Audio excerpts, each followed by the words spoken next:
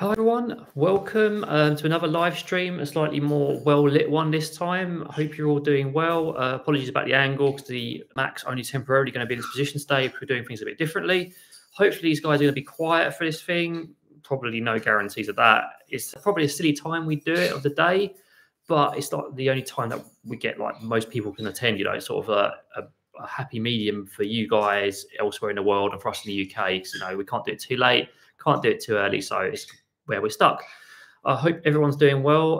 Hello to everyone who's joined: Dara, Sandra, MT, Klaus, Lessamore, Voltron. Welcome everyone. Today is just going to be more of an interesting session. I'm going to be doing some live training with the boy, tidying up, because people keep asking for it. So instead of the usual, I'm going to talk for about 5 minutes, then we're going to get them straight out and I'm going to do some training with them on the table for tidying up. So you can just see it happening and what we do. We don't just do it as often because there's so many other husbandry things need to be trained. But, you know, what can you do? And hello, Mr. Teeny. And as usual, they begin. Lovely. So what's been going on? I finished my Susan Friedman course, passed that, which was great. So that's a bit more knowledge, another qualification. Lovely. To have under my belt. We're doing an exam, certification exam soon, where we will sort of like be basically becoming certified bird trainers worldwide if we pass it. We're not going to tell you when that is because just in case, you know, it's going to be a difficult one. So hopefully we pass, not we'll be taking it again. We've filmed a course which we'll be putting up on the website soon. It's about how to build a good and stable bond with your bird. We'll obviously let you guys know when that goes up. If you're a channel member or a patron, you'll get a discount on that. If you're a top tier patron, I know some of you watch this, you'll be getting it for free. Everyone else, it'll just be a reasonable amount, just so it justifies how much effort we put into it. It's an hour and 15 minutes as well, the course, so it's much longer than the sort of original version we did for Jason's sort of conference. So hopefully there'll be a lot more value in there. And we tried to put a lot more value with information about basically what we learned recently and try to flesh it out, make it as interesting as possible and as useful to as broad an audience as possible. Not just beginners, not just advanced people, but for everyone. Hopefully it'll be a useful watch. So anyway, when that's out, I'll put it all over socials and you guys will be notified about it. The flock are generally doing well. If you're on Patreon, again, you probably heard that me and Kipling have had a falling out recently, and I don't mean like I did anything horrible to him. He kind of did something horrible to me a while back, and the bond is difficult to rebuild. It's something I'm going to talk about a bit today later on. Me and Charlie are getting on very well. Recall into the bare hand, and that's really good because I said progress with Charlie was initially quite slow. So that's really good to see. The rest of the flock are doing okay. Just use yourselves, really. Chip had a night fright a couple of nights past, which was a bit scary for him. He's got a minor sort of graze on the edge of his nair, but otherwise they're fine. It's just one of those things with some cockatiels. Some don't have night frights at all. Others have them very frequently. Others, like ours, just have them occasionally, but they're still not exactly the ideal thing, not very fun. And I do have a video on night frights and why cockatiels have them, what you can do to prevent them on the channel. Bit of an older one, but still valid today. So, yeah, that's basically my sort of intro. So what we'll do is we'll get the boys out and then I'll hopefully turn the Mac so you can see it and do some training with them. Then I'll move to my usual spot on the table so it'll look a bit nicer and have the Mac elevated so you're not just looking down on the screen at you. So give me 1 second, I'm just going to get them out and we'll get started. So I thought it'd be a bit different just to do some training right at the start rather than in the middle. Hopefully it's going to go well. So give me 1 moment. Come on in, you ready? Do some training? We're going to be naughty. Probably going to be naughty because, let's face it, it's the usual, isn't it? Right, do we know what we're doing? Fish is going to explore my desk to see if Chip's interested. So you can actually see him do it as well. Give me a nibble just to get you started. Almost. Can you try again? It's been a little while since we've done this, so it may take a little while to get him warmed up. Good boy. Aren't you smart? Turn that so everyone can see. Good boy. Normally I'd reinforce him after he's done it a few times, but just to start him off, I'll do it. Oh, Fish going to join him? Do it again. Do it. We need one more out of you? What a smart man. But you Fish, you can start as well. Fish knows his behaviour too. He's learned it from Chip and he knows exactly what to do. He's just a bit lazy with it generally. Let's get some more reinforcement. What I'll do as well is after I've shown you it, I know some of you are probably curious how I train this and what's involved in it. I do have a video on it as well, by the way, but it's not that involved, honestly. It just takes a bit of shaping and a bit of chaining, which I'll probably define as well. Do it again. Good boys. It's probably one of my favourite behaviours for them. I know for some people it's not very impressive, but I really like it. I think it's really cute. Just the way they just constantly offer it. It's self-reinforcing. Are you going to try and give it to me? Are you fetching it to me? Oh, you smart boy. You're so clever. What's in there? Oops. Fish also has a habit of stealing a whole bud where he can. He'll just steal the whole bud and he'll just take it away. And again. And again. One more time. Good boy. They even sort of differentiate where to put the items as well. Fish knows generally, chip knows generally the bottles go in the vending machine, whereas other items will go in the bins. I was going to work on colour differentiation between them, so I know certain things go in certain coloured things, but honestly, it's just not enough time. I would love to train that. You can give it to me. It just goes in the vending machine. It doesn't go to me. You can see how much mess you. I probably can't see it there. There's a lot of mess on the table now as well. Fish, bottle, please. That's not quite where I wanted that. Okay, I'll do this for another minute or so because I don't know if it's going to be boring for you guys, and I'll stop and then we'll sort of turn around and talk a little bit about it while they play. Good boy.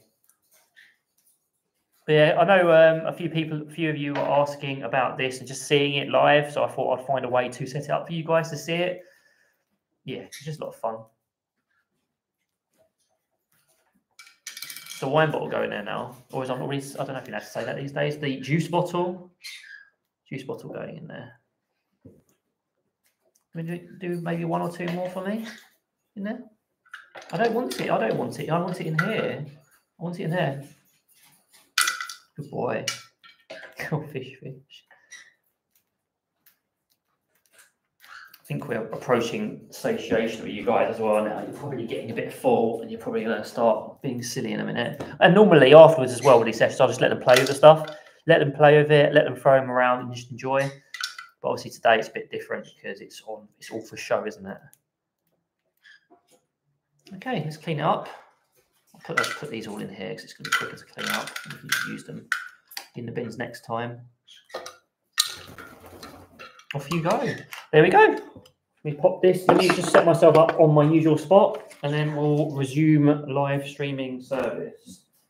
Where's my box? I looked in the hallway, didn't I? That was silly of me. Great live stream, hey guys. You're not even seeing me for most of it. All right. We are back in our usual spot. We've just finished our tidying up. Hello, everyone who's just joined. Let me just say hello. Have I missed anyone? Hi, Parrots on Wheels. Hello, Miss Teeny. If I didn't say hello, hello, you hang up, pal. Hello, Carol. Hello, Teal Friend. Yeah, I mean, their feathers are in generally very good condition. I think most of our parrots' feathers are in good condition. We have a little bit of bronzing on Scampy because he likes getting kissed and he likes crawling where he shouldn't do. Otherwise, they're all doing very well. We try to give them the best diet possible. Hello, Laura, as well. I have a soft spot for cockatiels, Alicia. They're probably my favourite type of parrot, honestly. I really love them. They're adorable. So if you've just joined, hello. I was just doing some live tidy up training with the birds, the boys. And if you're interested in how you do that, it's a very simple process. The very first thing you want to do is just introduce them to the object, let them get used to it, then get them to approach the object in return for some positive reinforcement treat. After that, you start to shape the behavior you want. So you get them to interact with it, maybe interact with little things. And just because the way animals work and because animals will experiment, they will try different actions to try and get consequences, you will naturally see them offering different things. For example, Chip started picking up the bottles. So I was like, I reward for that. Then I slowly shaped it. So that sort of molded his behavior in very small steps. So he picked up the bottle and he moved it towards the vending machine, got a reward for that. And then eventually he popped it in, got a big reward, a lot of fuss, and then it became more consistent. It's very much the same for all of these sorts of training methods. And you can also chain things as well. That's why I just talk about shaping. So creating behavior, one behavior in very small steps, although there's an argument between that they're both the same thing, but I'm not going to bore you with that. Chaining the separate behaviors, which you then link together with sort of separate cues and prompts. and then rewards, and then you just basically make it one complete behavior later. But yeah, it's I don't know if that make that sound as simple as it actually is. It isn't that hard to do. And if you have any questions, just let me know. Happy to answer them. And obviously there is a video where I talk about it in much more detail, where I'll show you the process and I'll show you examples of each step, because I think I used in the original video, I think I used this weird acrylic standee where they had to put shapes on it. And then I have a newer version where they were kind of already decent to it. But yeah, just thought I'd get that done. Thought you'd enjoy it. So Paula, I'm getting. Oh, also as usual, guys, any questions? Happy to answer them. Sophie's in the chat as well. I'll either deal with them immediately or I'll deal with them after I finish whatever topic, and we'll have the usual sort of Q&A right at the end. So Paula asked, what color do I recommend? It doesn't matter. They're all amazing. I mean, we've got Chibi, who's pied, and we've got Fish, who's a traditional sort of grey. I think all cockatiels are adorable. It's most down to their personality, isn't it? Because they're such intelligent, funny creatures. So I don't think it matters. Yeah, just like Alicia said, personality is most important. I think I sort of generally have that theme for most things. Alicia, I took on an 11-year-old cockatiel and he has such a fear of hands. Could I do target training for him to come out of the cage? Yes, 100% target training. It's really useful because it takes hands out of the equation, because you've got that stick between you and the hand. And also that stick becomes an extension of the hand. So it's in the cage is great, it's protected contact. It gives your cockatiel a sense of safety. Once they associate behavior, you can give them plenty of positive reinforcement, even if you have to deliver it into a bowl after they target, or if they'll take it from your hand in the cage, it's great. And you can start getting them used to hands in that way. It's all about building a positive association with your hand and letting them know that your hand isn't going to grab them. Once they're a bit happy with it, there's another thing you can try. It's one of the only old school techniques I kind of still think are okay. And that's popping your hand in the cage and leaving it flat and completely still with a bit of millet pinch between it. That's really useful. Another thing that a lot of people do is they'll, if you're taking it through the bars, it doesn't really matter, but a lot of people will sort of extend their hand and then you can't even see it. Extend that, imagine my hand's extended and then pinch the treat there and have a bit of distance. You can also take your hand out of the equation entirely. So you can sleeve your hand, put a perch in your sleeved hand if you won't step up on your sleeved hand, and get him used to the training game that way. So this is how we did it with Olive, by the way. She gets used to stepping up on the perch. Then you phase out the perch over time. Then it's just sleeved hand, and then it's your bare hand. And that's a good way of doing it. There's loads of ways you can approach it, but target training is such a useful tool. That's why all sorts of people recommend it. It's just really good. See if there's any other questions before I do the first topic of the day. I think I've caught up with questions. Only been a couple of questions. Dara, I love target training, especially with Horus. He likes to fuss about going back to his cage and sometimes target training way to get him. Yeah, it gives your bird a choice. Why would you want to force your bird into the cage or sort of like have to hassle them when you can just target them in? It's what worked with Scampi. And then another thing we recommend is something we call a peeking perch.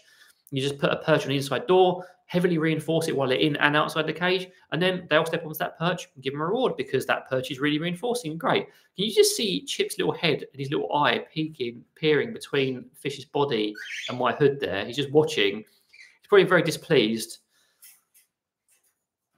Well, of course, Laura, he will go on your hand to move him about on his terms because that's his terms. He will want to be moved when he wants to, but you have to give him some incentive. And because he's obviously been mistreated in the past, he's not going to want to be touched. Those hands to him are the worst. So it's going to be about getting used to those hands. I think it's a very similar situation to what Alicia was talking about as well, although in obviously a different sort of context, different individual circumstances. You need to get him used to those hands, build positive relationships with the hands, make sure that he knows that hand isn't going to be like clasping around him. My boys trust my hands, They will tell me when they don't want to do something, and I will try and respect that as long as it's not a dangerous thing. But they're free to tell me, and sometimes they'll give me the cockatiel. I call it the cockatiel frenzy. They'll just like beak my hand very gently to tell me no. It's like, okay, then I'll just say no. I'll just step away. That's another thing you can do as well if you've got a biting problem. Reinforce precursors. A technical way of saying basically reinforce the action they show you before they go to bite you. So I've used this a lot in consults recently. If your bird bites, say for example you approach your bird and they back away, and then you continue approaching your bird where they bite you, they're going to bite you. If you back away, when they back away, then they're going to back away more in the future rather than go to bite you. And that's a really useful technique for sort of like building trust as well, because they will learn that all they have to do is just give you a sign and you won't push them to that boundary. Now, with some rescues, that's more difficult because if they've not been respected in the past, that boundary is going to be very slim and they'll just go straight for you. But it is a very useful technique.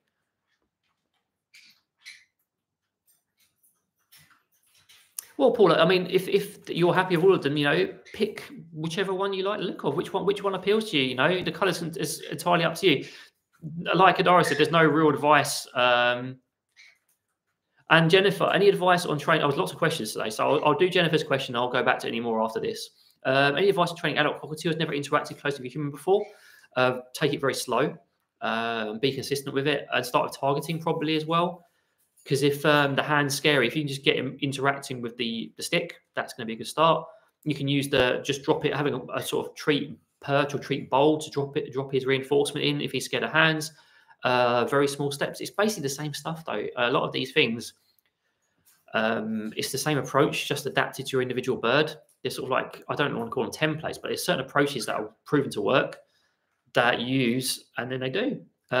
So just because it's an older bird doesn't necessarily mean that training will be any different. It just has to be approached in a slightly different way.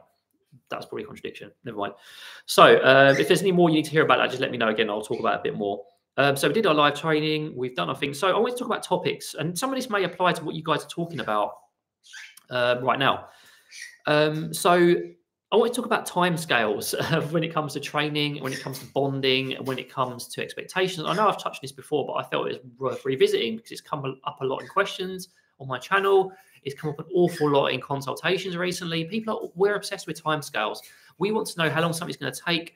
We want to know that something's going to be solved quickly often in time, and we can't apply those timescales to our birds because they've got their own timescales and they're not going to work on ours just because we expect them to.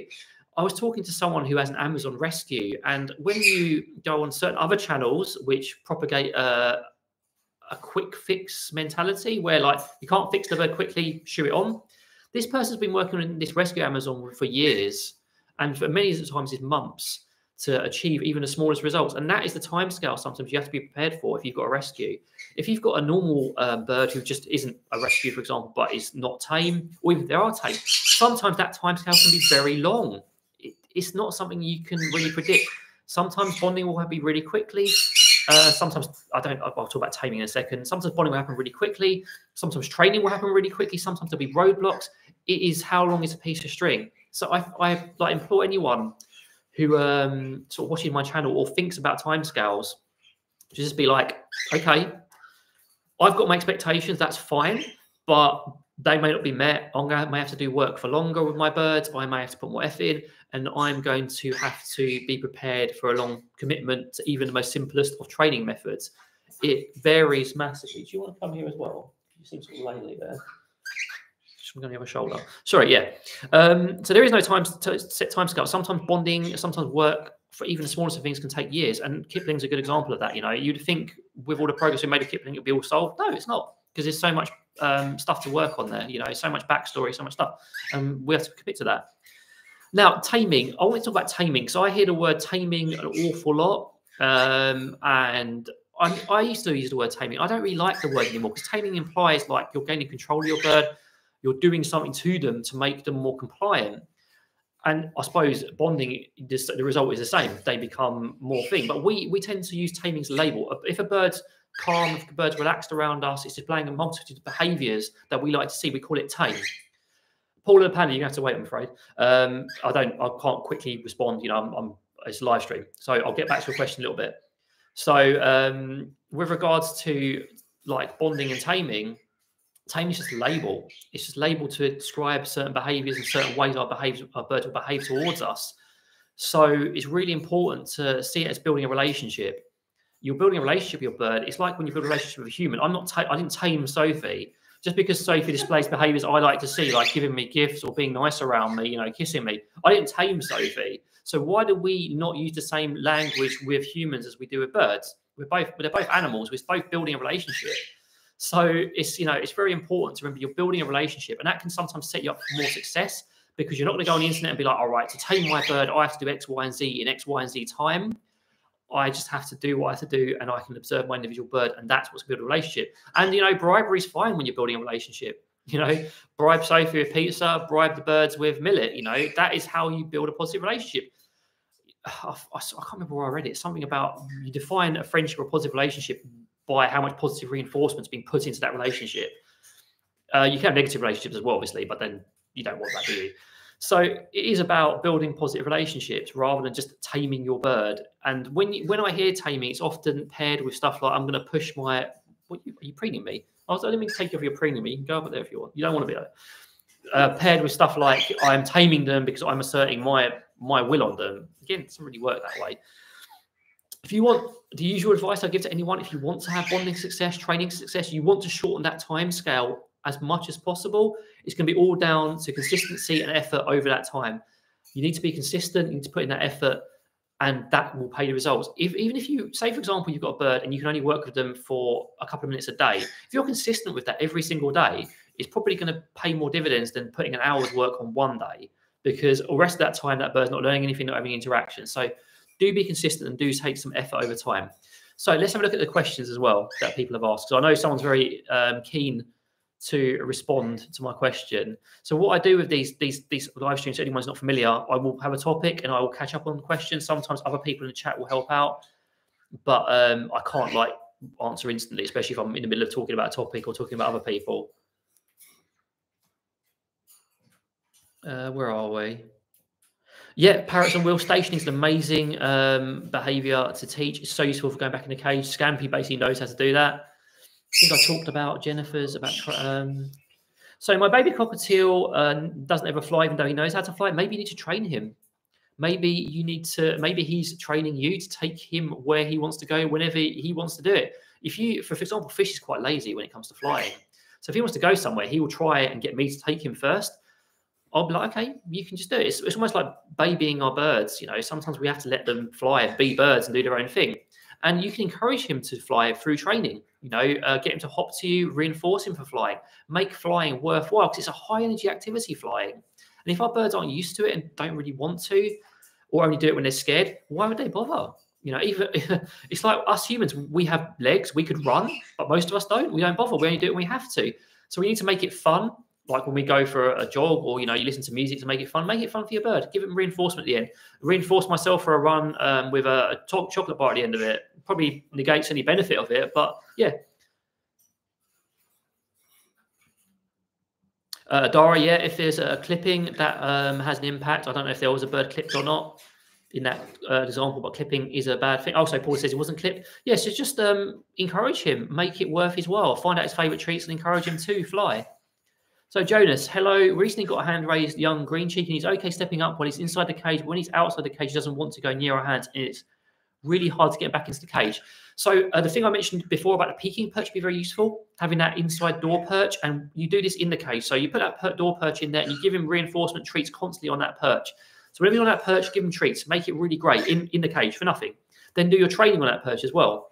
Then get him out, pop him back on that perch, reinforce him, shut the door, get him used to that. And also, it's possible that he's just nervous outside the cage. He's a bit worried. There may be other factors that are impacting his behavior. I mean, there's a bit more, probably a lot to investigate here. My advice, we set up that peeking perch, get targeting going, make sure you know his favorite treats, make going back into the cage lots of fun. If hands are a big issue, sleeve them, use perches to get that training game going, then try your hands. Is there anything else outside the cage? Is it only when you're putting him back in at the end of his outing that he does this? Is it something else around him? Has someone tried to grab him? There's a lot more that could be there. So it's beyond the advice I just gave. It's a bit difficult. So Jennifer, he's very treat motivated. That's a great way to start. And, you know, the best way to work on any fears is consistency.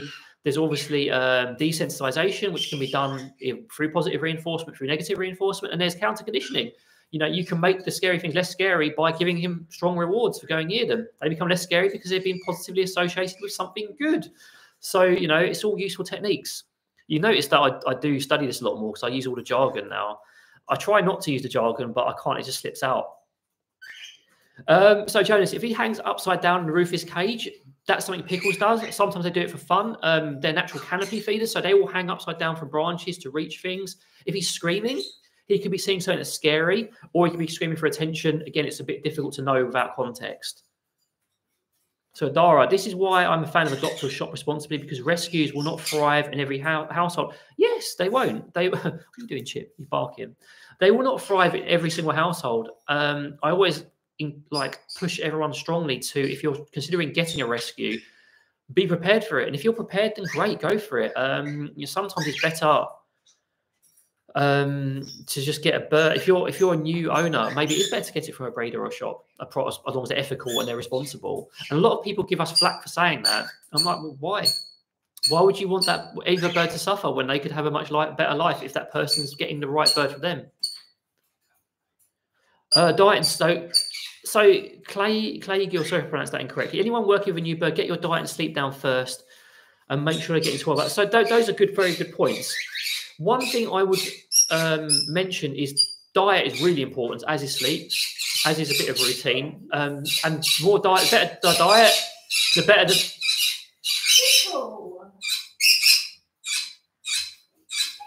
The better the diet, they're going to come out in a second, I think, after they stop screaming, because there's no reward for screaming. Who's doing it now? Is it Louis? Right, anyway, sorry. Get the diet down first and sleep's good advice. However, you all do want to be doing your bonding work. You do want to be doing your training work at the same time. I've seen I wouldn't even call them very experienced trainers. Trainers who are supposed to have a lot of knowledge make this mistake and fixate on diet, and then fall very short on everything else. And if you fixate too much on diet, you're not doing everything you need to be doing with that new bird. Here comes the screaming. Where I don't know why it scrolls all the way to the bottom when I try and scroll it. Yeah, it's true, Rachel. Yeah, I mean, Paula, Dara's got some good advice here. I don't really need to say much more, to be honest. She's saying a lot of good stuff. So, Cindy, that's a really good question. I think you've asked me that. I think you were sort of asking on my comments recently. So you can have a male and female pair. There's nothing wrong with having that. A lot of people successfully do it. The pitfalls that people fall into with having a male-female pairing is when they encourage hormonal behavior and when they don't manage hormonal behavior. And like a lot of the times people ask me, like, you can't have a male and female. I've told that it's not allowed. We have male-female pairings here, and occasionally we get hormonal spikes. We've not had any breeding behavior, and we've not had any eggs in years. And I'm quite proud of that because we don't want to encourage it here. It's not good for them. So if you look after the hormones, and there will be spikes, you look after the hormones, you avoid those nesting sites. Blooming heck. I was going to swear there because it's really hard to focus when they're screaming continuously like that. This is what it's like in reality of having birds sometimes. If you manage those behaviours, it's fine. It's completely fine. And you'll be able to have two birds at the same time with opposite genders with no issues. Jennifer, yeah, flight training is a great way to teach and associate with a reward. Always worth it. Dara again to the rescue. She's like our little answering machine. Dara, you and Mr. Teeny on Discord are very, very helpful to us when it's sort of normal questions. I mean, these two would rather hang out on me than fly, but we do encourage them. We do formal training with them because they need to exercise, and it's good for them. And when they do get into it, they really enjoy it. Am I Australian? Is that? Yeah, yes, I'm British. I mean, I wouldn't mind being Australian, to be honest. I kind of prefer Australia to Britain, so it's a shame I'm not Australian, honestly. I like Australia. It's good.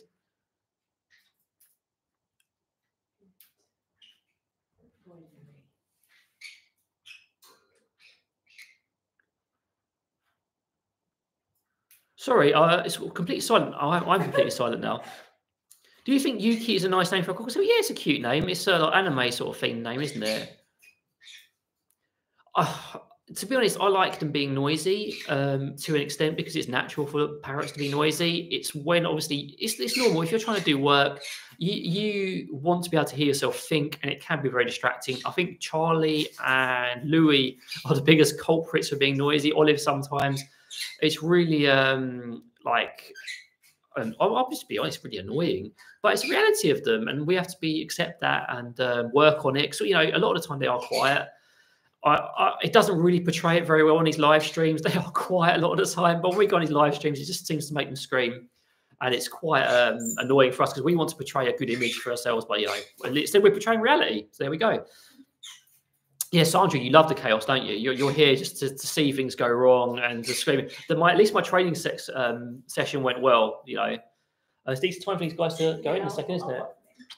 Boy, these guys have been really good, haven't they? Such good boys, so quiet, do their training really well. That was Chip. So let's talk about Laura's question, and then we'll sort of play a little bit with the other conures, then do the rest of the topics, and then the usual chaos.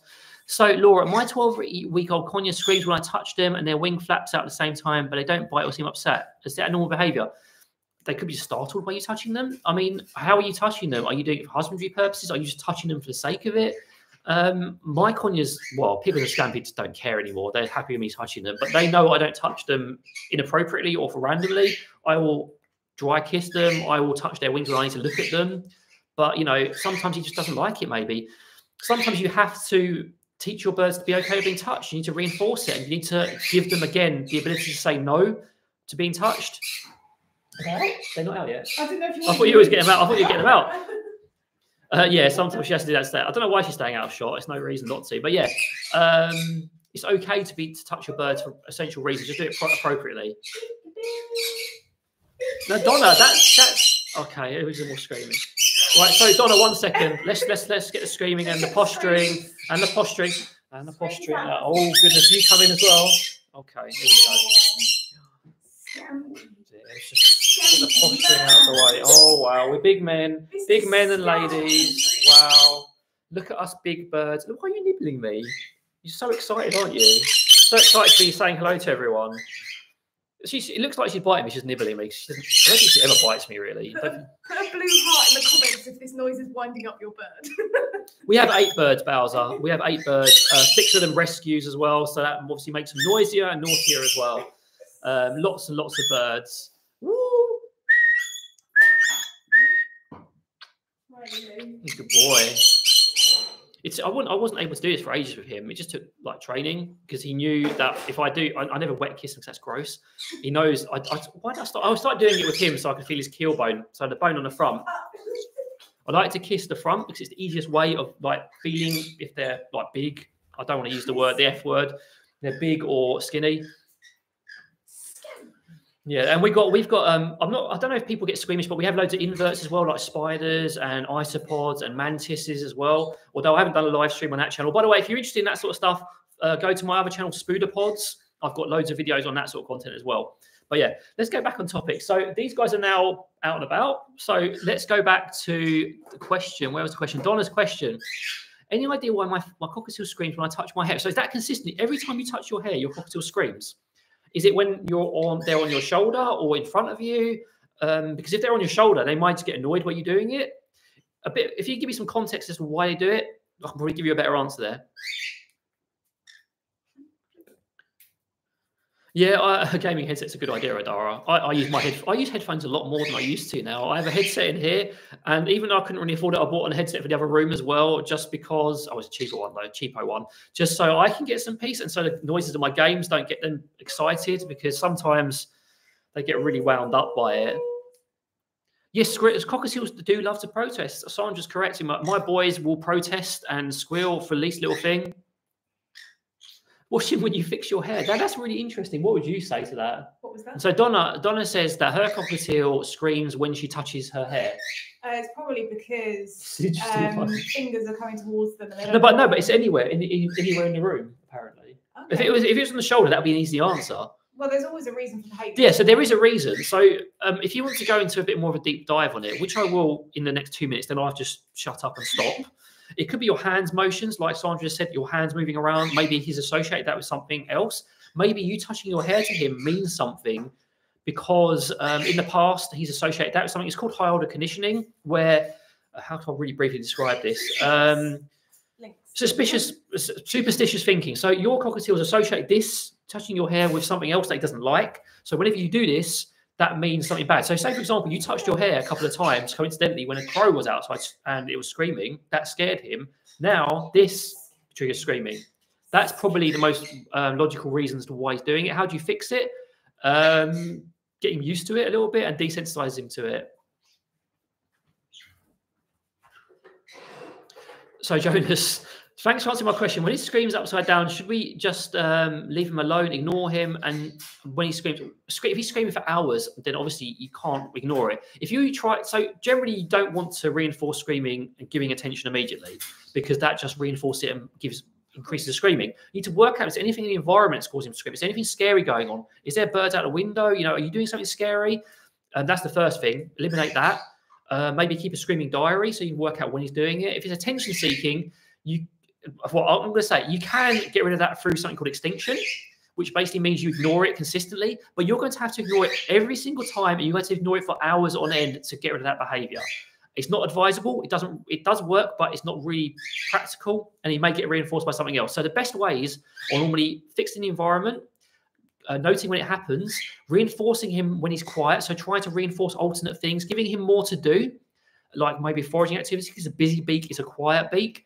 Looking at his diet, see if there's anything there, like a high sugar diet to cause the screaming. There's just so much to it. I'm sadly, Jonas, there's like literally, I could literally fill this whole chat with paragraphs.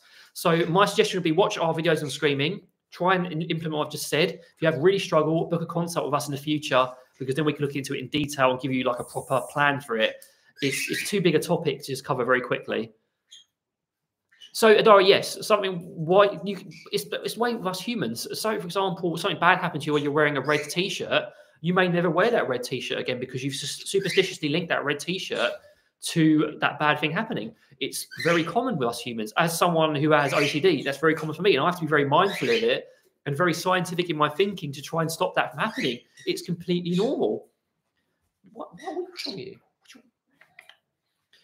Oh my goodness, I think got my second topic and we're half an hour in. Richie one. So, any other questions just to catch up? Birds with Joanna. I have a bird under a year old. I'm fostering, has reached teenage. This is my first time with cockatiels, so I'm super interested about your experience with your boy cockatiels, they're teenager. Yes, we had them from babies. Well, we got them when they were basically after they were weaned. I've got a video to explore that, so I'm just wasting time before I explain their backstory. So when they were teenagers, they were noisier, but to be honest, their terrible twos were pretty tame compared to a lot of cockatiels. You can get some real anger issues, you can get biting, you can get humping of perches and all sorts of things. You see it's going to be in the background. Again, it's the same hormone management techniques, whatever happens, you just want to get the diet right and get through it. And once you get through it, their behavior tends to level out and they'll just get more hormonal at certain times of the year. I'm looking at the opposite side to fix my hair. Very clever. Not as much left of it. Yeah. So manage the hormones. So what's this from Sandra? So Sandra said, Don, even if he doesn't understand what you're saying, he'll get the intent. My guy's an issue the washing machine the next appointment. You have to reassure him. So your tone can be important, but I don't like to give that sort of advice generally, not to be raining on your parade there, Sandra. I don't mean to like be mean or anything, but they don't really understand what we have to say. They don't speak English. And over time, when you build a relationship, yes, certain tones will be calming and certain words may have associations, but I try not to advise people to do that because then they get this wrong impression that language means something to your bird. Yes, being loud means overstimulation. Being quiet generally means calmer. You can use that, but I wouldn't go any further than that with regards to talking it. So Smith, pickles in eye socket, never nipped me. I think the lightest I've had is a very gentle pinch on my bridge, but she doesn't really like to go in my eye socket very much these days. She tends to like to cuddle against the side of my head or against Sophie. It's sad for me because I really like it. It's relaxing for me. It's not good for her feathers, though. Not good for her feathers, exactly. So, you know, it's good for her not to do it as much. Paula, just chip and fish are cockatiels. You can learn a lot about them on my channel. There's loads of stuff about them. They're pretty smart and pretty cute. I love them. Bowser, he's so cute. Yeah, Scampy is a bit of a showman and he's very food motivated. So he'll just keep going and going and going and offering behaviors. He's very keen. The only time he isn't keen is when he wants to explore something. So if he wants to go exploring, he will just take the treat from you and throw it on the floor. Like, I don't want it. No, thanks. Right. So let's do the other topic. So, yeah, it's very briefly. Sorry, Smitter. Sorry, I'll cover that question in a moment. Just 1 second. Give me a little while, and I'll just do that. So I want to get through my last topics. Then I'll have the rest of the 20 minutes, 25 minutes for questions and just birdie chaos. I wanted to make a point about something. A video I'm going to be doing coming up. A lot of the time. And I'm guilty of this because my view is kind of if you can't have a bird and, you know, then you shouldn't have a bird, you know, but there is a human equation to things. When you get bitten, it hurts and it knocks back your confidence. We're animals as well. We have to apply the same logic. I think it's very important to apply the same logic to us as we do our birds. We have to be compassionate to ourselves. If you have trouble with your bird, it's okay to feel bad about it. You know, it's okay that it hurts you and it upsets you. Kipling with me upsets me. What happened recently with me, it makes me feel like a poor trainer. It makes me feel demotivated. It makes me initially not want to interact with him. Those feelings are completely normal.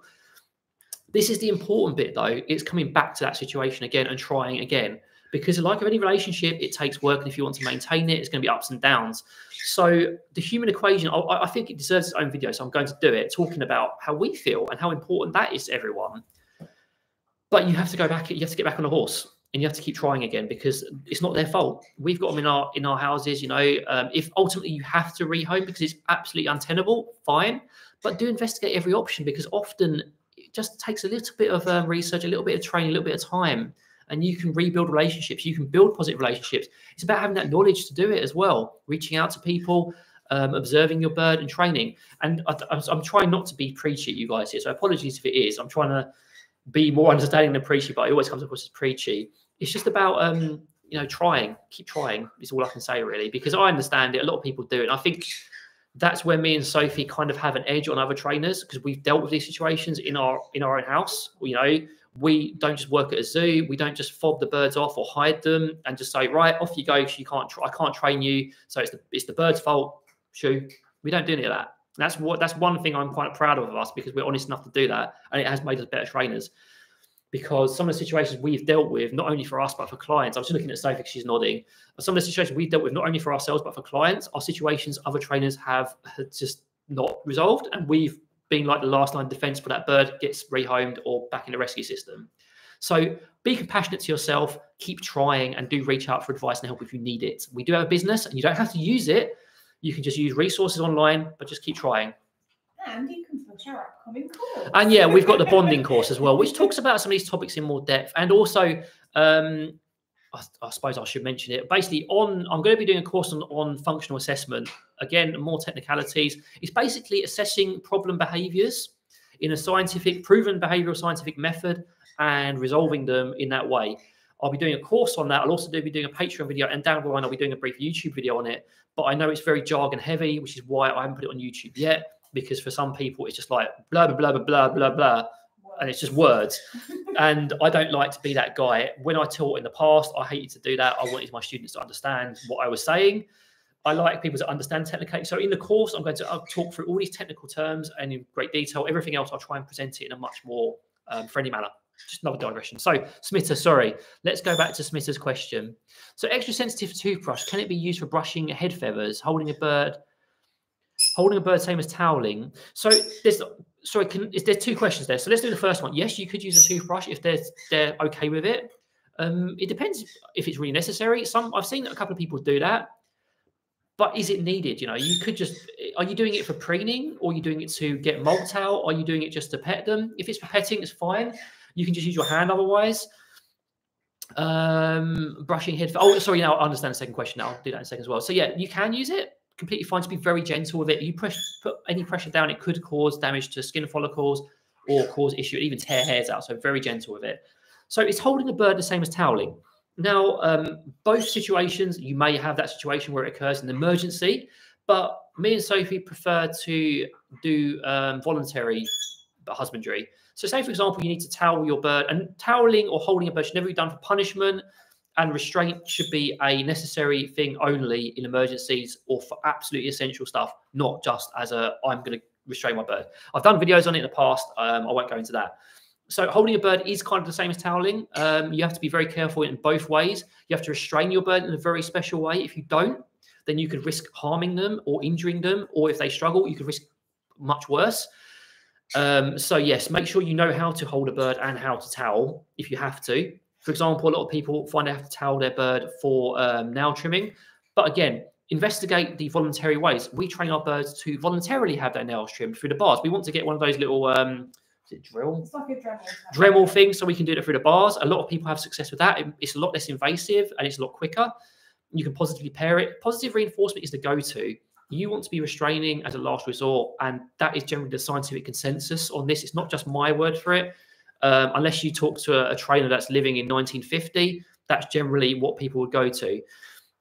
But as a caveat, I have taught Pickles to be held. I wonder if she'll. Like, Yeah, we'll try. So Smith, I'll try and demonstrate because I have got a way of holding Pickles, but I do it in a very special way, and it's trained. I don't grab her. It's not the way to towel a bird or restrain. Yeah, this isn't a formal restraint or toweling method. This is just a way that Pickles will restrict. I wonder if you just let me pick her up. I'll just hold her. Pickles, so I'm holding Pickles there. Little protest there because she wants a snack because I'm not reinforcing her. Yeah. So that is the only way I will hold my bird. So if I can try and demonstrate it, you know. Still snacking. Oh, is that why she's whinging? Yeah. I don't want to force her, you see. Does she want to? I don't think she wants to. So that's not good. So basically, what I do is I get Pickles. She's too excited. That's why. Come on. Get your foot up on there. There we go. So I let Pickles voluntarily step up onto my hand and I support her feet so she doesn't feel like she's been grabbed by me. There's also no pressure on her back as well to avoid the hormonal side. That's the only way I do it. Birds with Joanna. Sorry, I hope that answers the question. So when you say manage the hormones, does it help with cockatiels that have reached teenage just recently? Of course, definitely, 100%. You know, be patient. You have to be patient, but you can manage hormones. It's really important. So, Klaus, don't you think that birds react to their names and could be considered 100%? There's a lot of research to say that there are rudimentary forms of language in animals. We're just too arrogant to see them.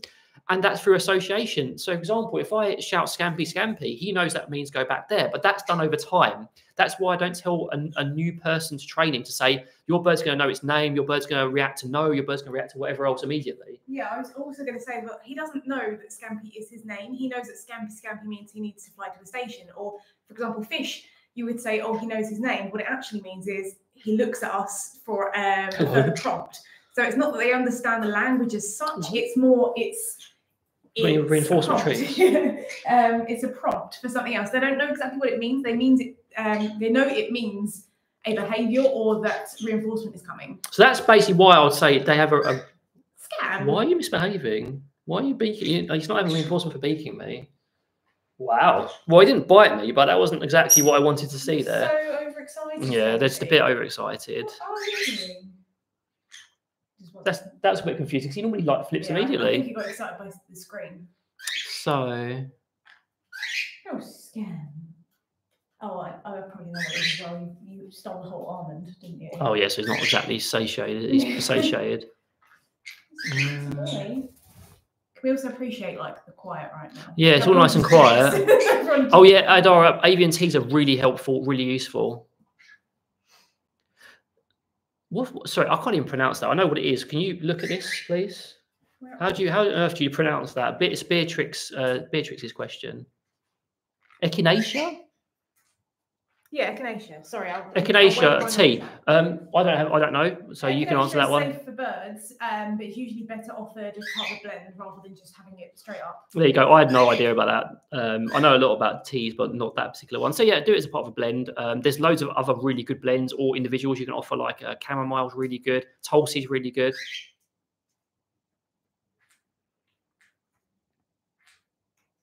Yeah, exactly. Clay Gill. If exactly you put that time in and it works, there are happy stories at the end. It's just effort and consistency and time, and in the end, you'll get there. Like for Scampy's another great example. When he hated me when he first came, he used to bite me continuously. I know that wasn't the best example, him beating me on live on camera, but even then, he wasn't biting me. You know, he was just pinching me because he wanted something. So. Dara, when I give a bird a cue to fly to me or spin, they don't understand that word means the thing exactly. They just associate it with a trained behaviour. Yeah, basically. But then isn't it the same for us? Don't we learn in exactly the same way? We learn, I suppose it's a bit more advanced for us. Let's try and separate two things like names. We have a central identity, which you could argue a bird may have, but we haven't investigated. Science hasn't gone that far yet.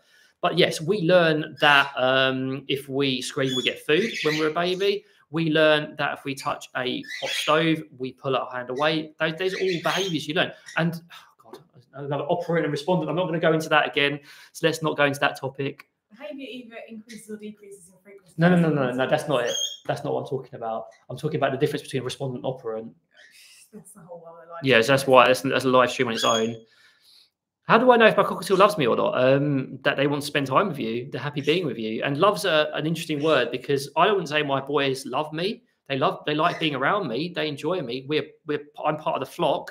But love's an interesting word to use. Yeah, parrots and wills, that's important. We aren't just trainers, you know, we have birds here and we work with them all the time, you know, we sort of live in the middle of it all, which puts us in a really dodgy place for getting a lot of flack, but also a really useful place for actually helping the most. Right, so birds with Joanna, when it comes to adjusting diet, I've read conflicting advice, reducing seeds or reducing fresh foods. So reducing fresh foods is rubbish, honestly, for dealing with hormones. The only caveat to that is if your food's consistently mushy and the texture's bad, like when you have frozen chop, that can simulate regurgitated food. So that can cause trouble with your bird simulating regurgitated hormones. Fresh chop, don't reduce that. Look at balance in your diet. I mean, again, this is another 20-minute topic. So briefly, watch our channels, have a look at the stuff we've talked about, and think about reducing high fat stuff and making your bird exhibit natural behaviors like foraging to get stuff.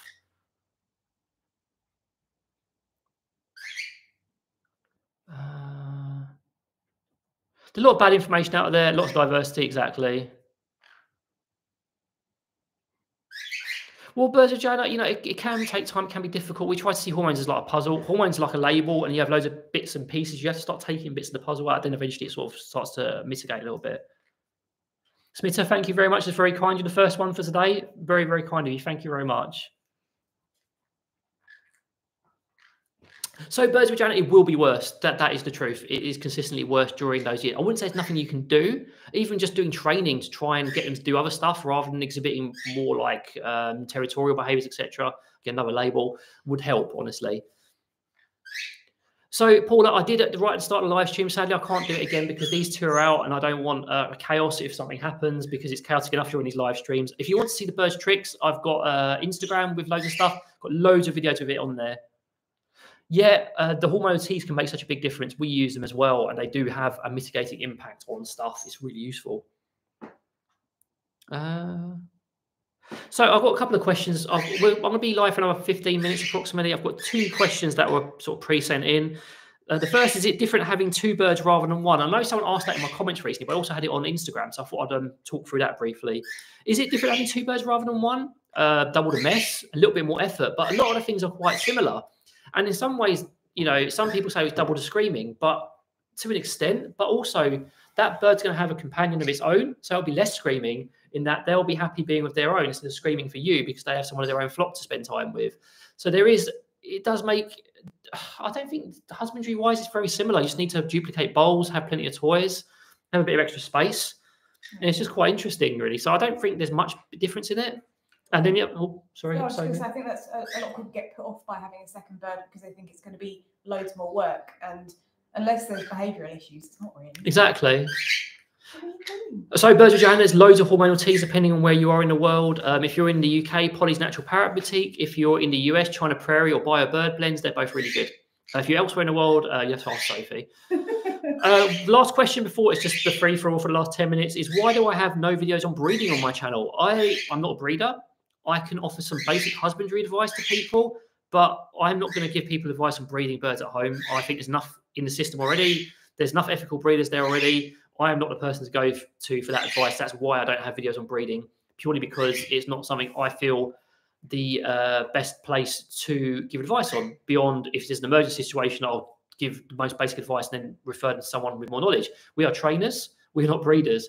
We have a lot of knowledge on basic anatomy or, diet, training stuff, etc., husbandry, but breeding is not our speciality. So no, not at all, Paula. I mean, we want to try and shout at everyone, give everyone attention when they sort of join our lives because we really appreciate everyone who sort of gives us the attention really and comes on these lives to talk to us, interact with us. It's important to us to build a good relationship with everyone, and we want to help the most people we can while still actually being able to survive as well. So it's just good, and we appreciate any support. Sharing our videos around, talking to people is great. Oh, have you enjoyed it that much, Mr. Teeny? It's been 55 minutes. So, Cindy, that's a myth. They tend not to bond with you if you have more than one. Basically, it's a really old school myth. I don't know where it even came from. I don't know if it was just laziness or it's just something that people said and people were like, oh, yeah, that's true because one bird runs away from the other or whatever. The only situation that's like is, sorry, that was bad English. The situation that really occurs is when you have a hormonal pair and that person doesn't put any effort into training the birds.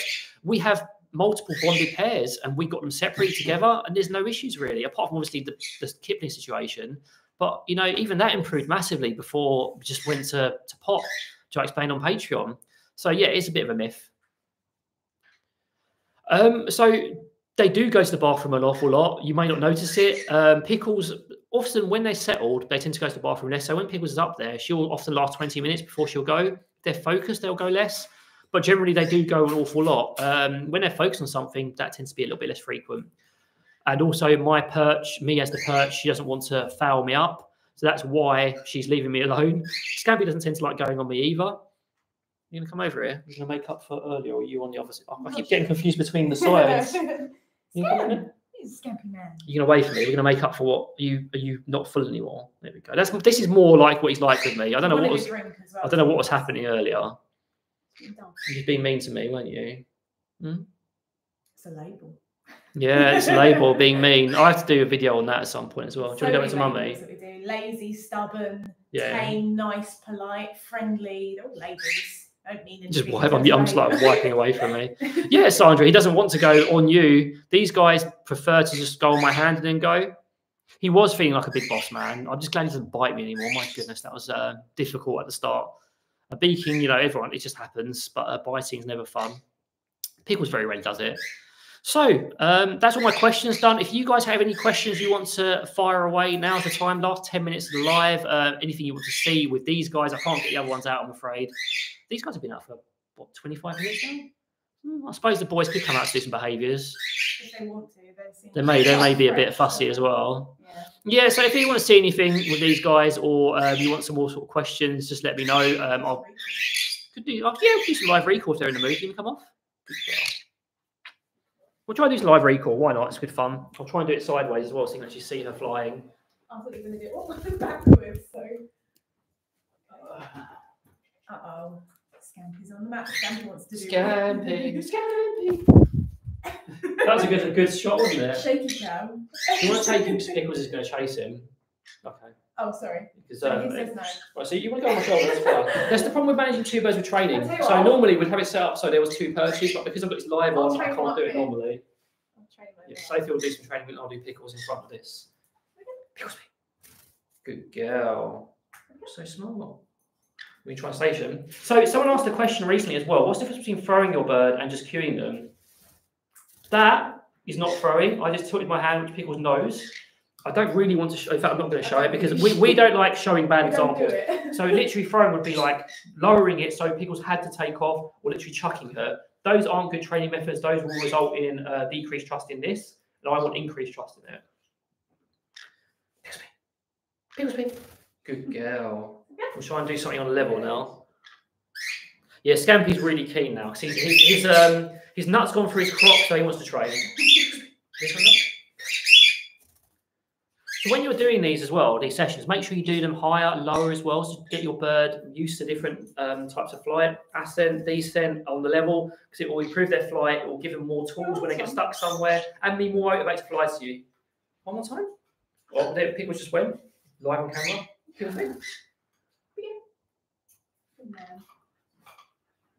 The kids is just free. It's a bad habit I've got into. Using behaviours as well. You want to do one? We'll do one more equals. You're keen for it. Do a nice high one. Scampi's come over. Or we get one high one out of Pickles P. You know, Mummy's got treats for you. He's a good boy. Pickles P. Is it too high? Is it too steep? Pickles P. A little bit lower. It's too high for Pickles P. Oh, little pickle. Little pickle. Spin. Okay. What good girl you are. You're not finished eating. That's bad training for me there. But she wasn't finished eating. I was cueing her. Spin. So it's a good example of what not to do. Wait for them to finish, then do it. Easily done.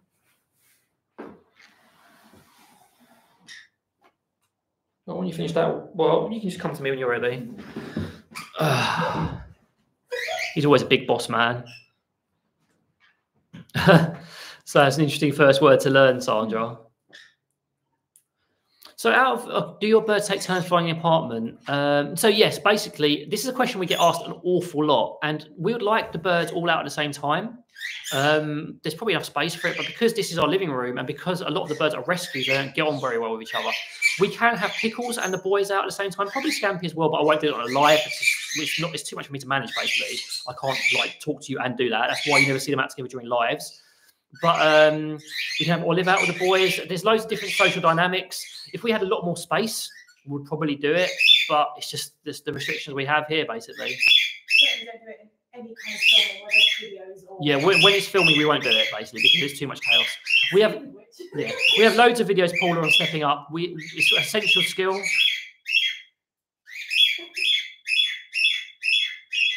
When you coin this... You go standing or something. My unicorn steps up, but it's hard to get into. I've tried so many tricks, nothing works. Oh my goodness. Well, Paula, literally what I just did, but in smaller steps. So you put your hand. Pickles here. So there's Pickles. You put your hand a little bit further away, and you encourage her to hop to it. Give her a reinforcement. Then gradually increase the distance until she's flying to you. It's a shame I didn't see that question when I was actually doing it. I could have showed you live, but I'm running out of time here. So, cockatiel lover, any tips? My unicorn steps up the height. So, nothing works. So, look at how you're presenting your hand. Go back to basics on stepping up. I need to know a lot more context to that. You know, what treats you're using. Have you done treat hierarchy tests with them? They're just screaming. So, basically, Fish has decided to scream at Chip because he wants Chip's attention. Chip doesn't want it, and that's why we get the screaming here. Normally, it goes on for about a minute or two, and then they stop. But I obviously can't have that during a live, so I can't hear myself think. Oh, sorry. The whistle I'm doing there is I'm trying to encourage him to do a different sound. So when he screams like that, the quickest way normally to get him to stop is by sort of acknowledging him with another whistle, which is woo, woo, woo, woo. Then he starts doing that, which is a lot quieter and it's a lot more tolerable, less intrusive. It's basically reinforcing something different from him rather than what I don't want, which is the loud screaming. Thank you very much, Smith. It's very kind of you. Thank you. I think I actually like it. Why won't it let me like it? Oh, there we go. I can like it there. Thank you very much. Very kind. So yeah, we do try. There is a limit to it. Obviously, we get tired as well. We're only human, as I talked about earlier in this sort of session. But yeah, we try our best, honestly, to help as many people as we can. There was something I was going to talk about, but it's kind of like doom and gloom a little bit, like because I get a lot of messages on Instagram, and people sort of feel almost entitled to advice now, and that rubs me up the wrong way. It's like people don't have to give me money. People don't have to watch my channel. People don't have any obligations to talk to me, but it goes the same the other way around. And I've had a lot of Instagram messages where like they're demanding my attention immediately. It's like, come on, guys, you know, I don't have that the other way around, you know. Thank you very much, Nadara. It's very kind of you. Thank you. I don't know why it won't let me click like. I think it's just for viewers maybe, but it lets me love it as well. So, Bowser, yes, you can. These guys know songs from video games. They know football chant as well. Do we ever hear it on camera? No, not very often. We do film it like when it's normal, but they very rarely do it when I'm live streaming. They do sing songs. There are much more talented cockatiels out there for singing, but our boys are just really good at tricks. Yeah, so it's about reinforcing something different. So basically with these guys, how we started with that, would wait for Fish to be quiet, then I'd do the other sound, then I'd reinforce that via my attention or the treat, then he would do that. Now I just have to make that sound and he will just do that instead. That's the easiest way of doing it. But anyway, guys, it's last, like, oh, blimey, thank you very much, Iris. It's very kind of you as well. It's like last minute, people are like being very kind. Where do I do? There we go. I'll click the little thingy. Oh, blimey. Thank you very much, guys. Thank you. I was going to say, the last couple of minutes now, so any last minute questions, I'm happy to answer and help out. Thank you very much, Iris. Thank you very much, Lesson More Voltron. It's very kind of you. If not, no more questions or whatever, I'll start wrapping things up in a minute or so. Do you see Pickles? Look at her. Look how fluffy. It's funny as well because the other conures, if they're out right now, they'll be getting so overstimulated, just like Scampy was towards the middle. But I'm talking loudly, you know, she's decent to it. She just sits there and relaxes, even though I'm talking so loudly. It's really cute to see. Blimey. People are being like really generous at the end. Thank you very much, Clay Gill, as well. It's very kind of you. I like the little emoji. Is that like a hippopotamus? I've never seen that one before. Thank you. But yeah, it's so nice that she's just so calm during these live streams. If only the rest of them would be so calm. And I think in some ways, Pickles knows when I'm live streaming. That's why she started yelling. She was like, I want to come out. She gets excited. She gets excited. She knows I'm going to come out and get treats. I'm going to sit up there and everyone's going to like give me attention. Scampy's just drinking in the background as well. He's just having a drinky. Mopping up all the crumbs from the snacks, aren't you? Greedy boy. Thank you, Birdie Channel. No problems. Again, that's basically our job. We want to make the best impact we can, help most people we can. Just as a roundup, sort of, I best start finishing it now. Thank you all for joining us. We will have a course coming out very soon. It's been delayed by loads of stuff due to exams and my own studies. It's going to be on building a bond with your bird and dealing with problem behaviours. We've got another one on ABCs coming when I actually have time to plan it and film it. Loads more videos coming. I've got loads of stuff pre-filmed because I will probably not be able to film coming up for a period. Loads of stuff going on. I'd like to, do feel free to join either channel members or Patreon, because you get access to our Discord server where you can ask questions all the time, and you get access to exclusive videos, discounts on courses, blah, blah, blah, blah, all the spiel there. It's well worth joining. People seem to appreciate it. But I best wrap this up. Thanks very much, all of you, for joining us. Thank you very much for all the kind donations. Thank you all very much for your kind attention and comments. It's very much appreciated. I hope all of you have a really nice weekend. And take Smitter, naughty right at the last moment. Thank you very much. Take care, everyone, and have a really, really nice rest of your day. See you later. Bye-bye.